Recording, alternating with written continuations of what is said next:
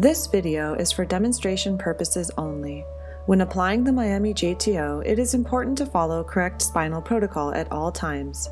Please reference the instructions for use for warnings, cautions, and general safety instructions.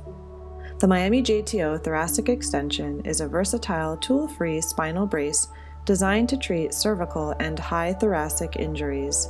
The device is designed exclusively for use with the Miami J collar, Miami Junior collar size P3, and Miami J Select setting 1 to 5. Fits adult patients with a waist circumference greater than 24 inches or 61 centimeters. The device should be worn over light clothing. Ensure that correct spinal protocol is followed. Remove sternal pad from collar and chin strut from the front panel of the device.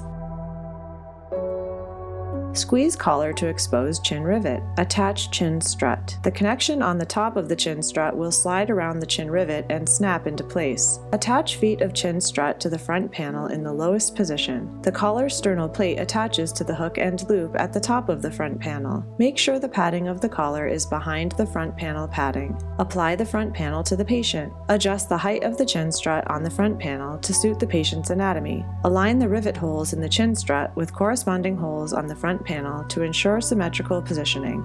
Adjust the height of the front panel by pushing the button on the front plate and sliding the strut to the highest possible position. It should be above the costal margin.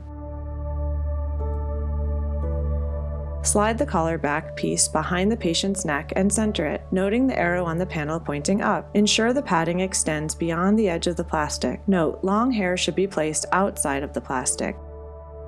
Flare the sides of the collar's front piece out, slide it up the chest wall, and scoop it up under the chin. The sides of the front piece should be oriented up, off the trapezius, and toward the ears. While holding the front piece securely, curl the ends snugly against the patient's neck. With the front piece of the device inside the back piece, apply the hook and loop strap, and secure the opposite side of the device in the same fashion.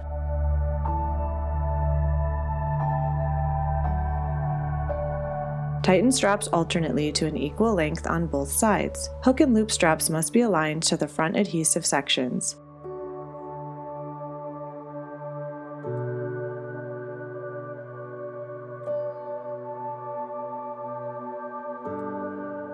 Excess may be trimmed.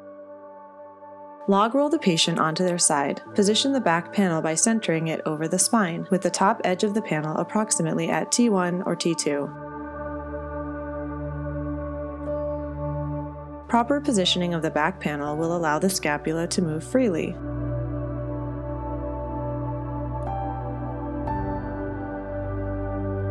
Log roll the patient back into the supine position.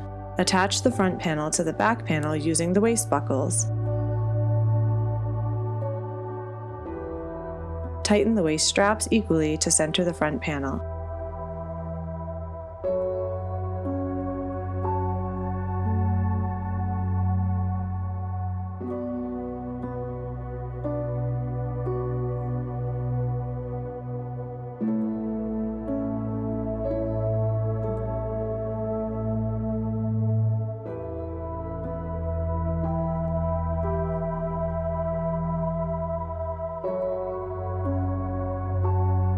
Excess may be trimmed.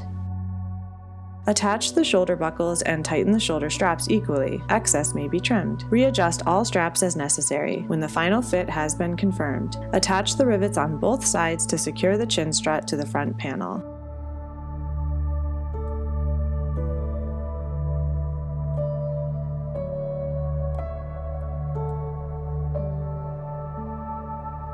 A properly applied device will look like: chin is centered comfortably in chin support. Hook and loop straps are equal length and aligned to front adhesive sections. Chin should not extend over the edge of the pad nor fall inside the collar. Front of collar angled up toward ears. The lower plastic edge should not be resting on the patient's clavicles nor digging into the trapezius.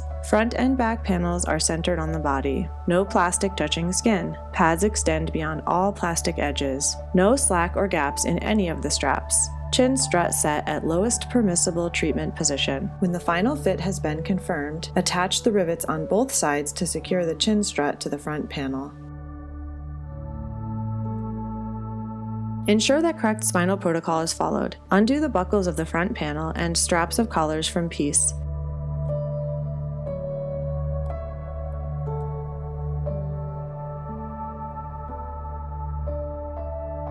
Remove the front panel and slide the back piece out from behind the head.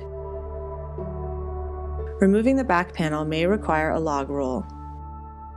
Remove the pads from the plastic shells. Hand wash the pads with mild soap and water. Do not use harsh detergents or bleach. Rinse. Wring out the excess water and squeeze in towel. Lay flat to air dry. Wipe the plastic collar shells clean with mild soap and water. Replace pads by attaching the gray or dull side to the hook on the inside of the brace. Note: do not machine wash, tumble dry, iron, bleach, or wash with fabric softener.